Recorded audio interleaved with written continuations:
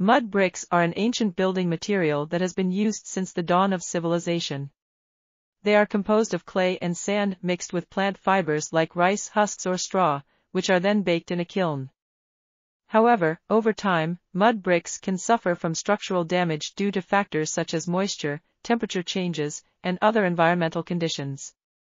To address this issue, researchers have developed new techniques to strengthen and preserve mud bricks while preserving their original characteristics.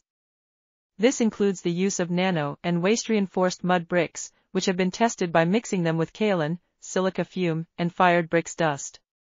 The results show that these mixtures can significantly improve the stability and durability of mud bricks, making them suitable for use in the restoration of historic earthen structures. This article was authored by Mohamed Abdelmegeed.